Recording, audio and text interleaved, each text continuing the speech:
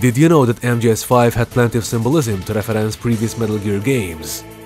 One of those was done by Eli, who corners Venom's snake with a chair, very much like when he cornered Gray Fox with Metal Gear Rex back in 1998's MGS1. In the Middle East, we don't hunt foxes, we hunt jackals! Upon cornering Gray Fox in the original Metal Gear Solid, Liquid states that in the Middle East, they don't hunt foxes, but they hunt jackals. In fact, Jackal's teeth can also be seen around Eli's neck, further proving the intended symbolism in MGS5. Like and subscribe for more Metal Gear content.